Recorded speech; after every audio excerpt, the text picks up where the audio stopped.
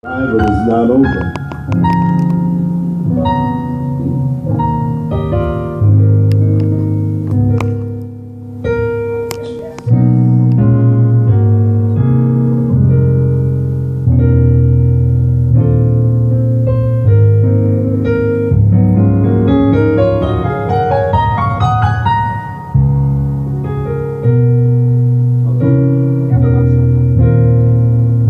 We were in a revival last month,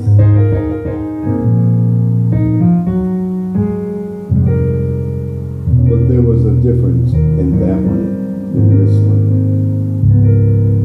and the difference is day and night.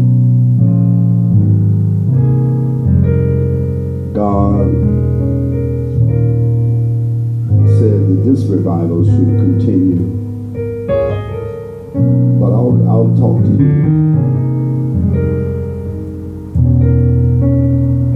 She's not through it with the revival here. God wants to pack this place out, and he wants to bless. But I'm going to tell you,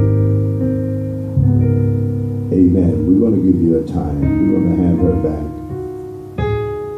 and it's going to be very soon, within a few weeks or a month. So you get ready for it, because there is no benediction.